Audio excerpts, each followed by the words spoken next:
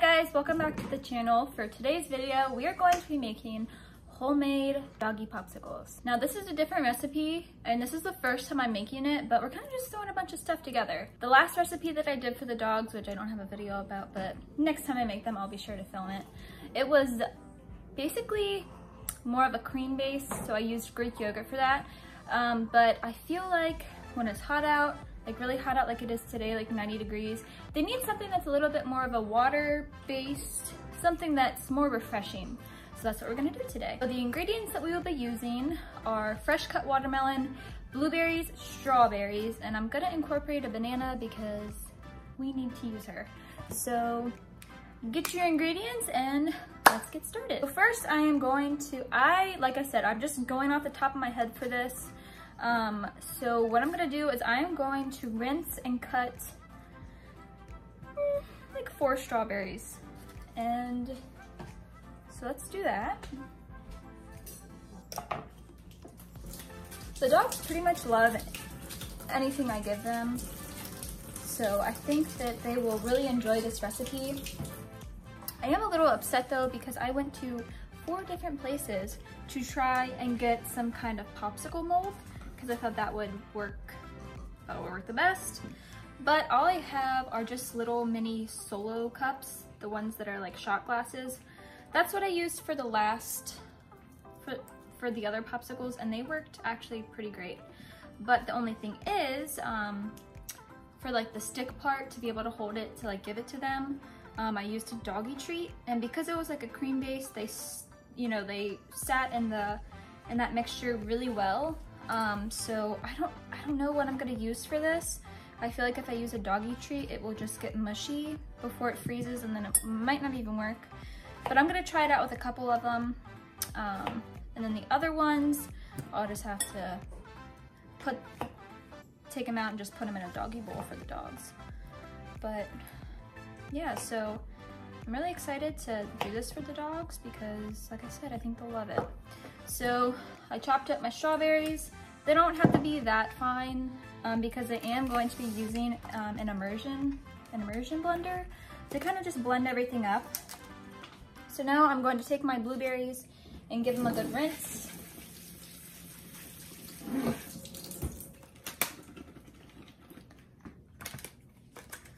What's fun about the dogs is like all their recipes are so easy and quick to make. So this will be done in no time. So I don't know how many blueberries to use. We'll start with that many blueberries. Like equal part strawberries, equal part blueberries. And then we're just gonna add some watermelon. I cut this up yesterday and it is so delicious.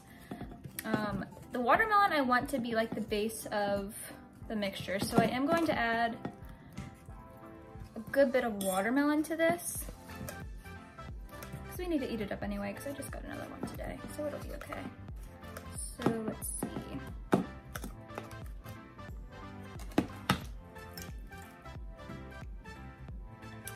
About the same amount of watermelon as you did blueberries and strawberries. And then I'm just gonna use half of this banana, and then I'm just gonna feed the dogs the other half. Well, maybe, that part's pretty brown. So I'm gonna put in half of the banana, about that much. All right. And now what I'm going to do is I'm just gonna add a little bit of water. The watermelon will add a lot of liquid to it, but I'm just gonna add a little bit of cold water just so it has some kind of liquid to start off. Let's see. Just a little bit. Can you see where the line is of the water? I don't know if you can see. Just a little bit. Okay, so like I said, I've never done this before with the immersion blender or this recipe at all. So hopefully, fingers crossed that it will work out okay. I apologize, you're gonna hear the dogs bark, but it's okay. So I'm gonna take my immersion blender. I'm just gonna start off on a low setting. I stick it right down on that.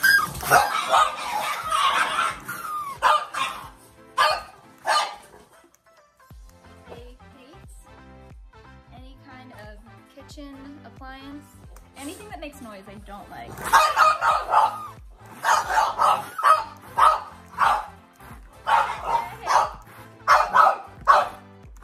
It's okay.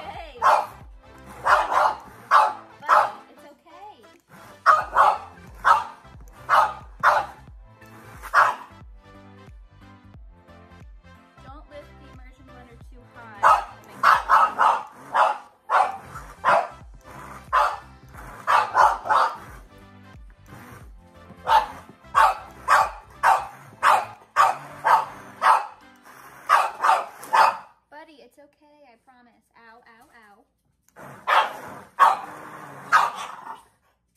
Ow. That hurts.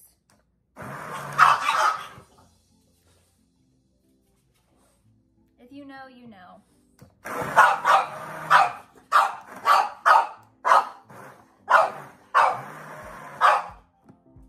Okay, so we have a pretty soupy mixture, which is fine, but I think that's pretty good.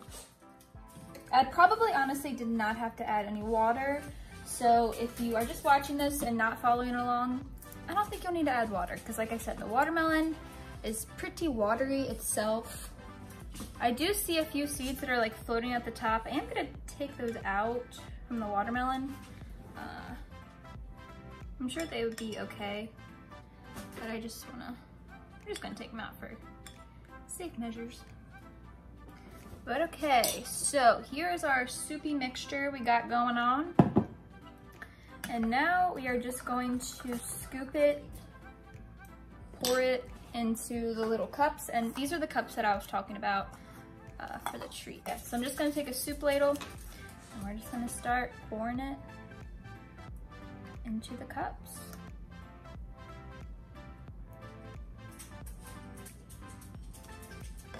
Yeah, I don't think I'm gonna be able to put a dog treat in these. But like I said, I don't want to risk them just getting mushy and then it just being pointless. So, but that's fine. You can just stick these either on a paper towel if you want, if you have an extra food bowl that you can just keep outside, or wherever you feed them, you can just put it in there. That's no problem. I mean, if you do, I have seen this like on Pinterest.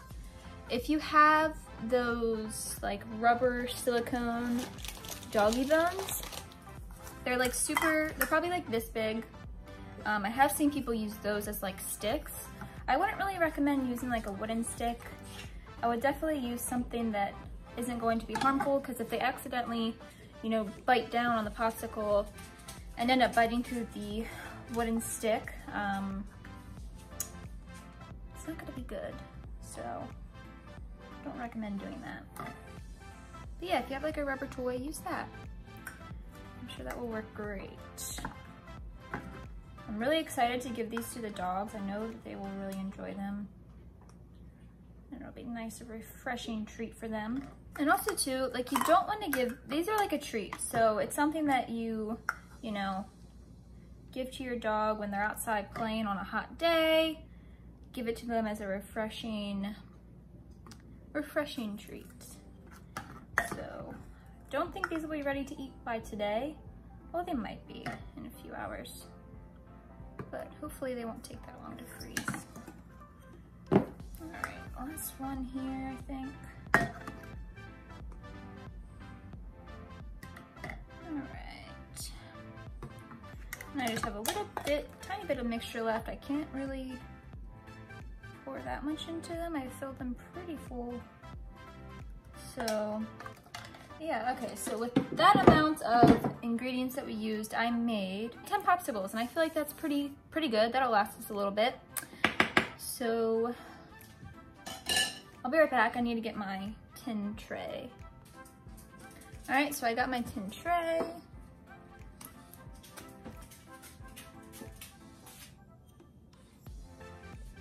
And we're just gonna transfer these over to the tray.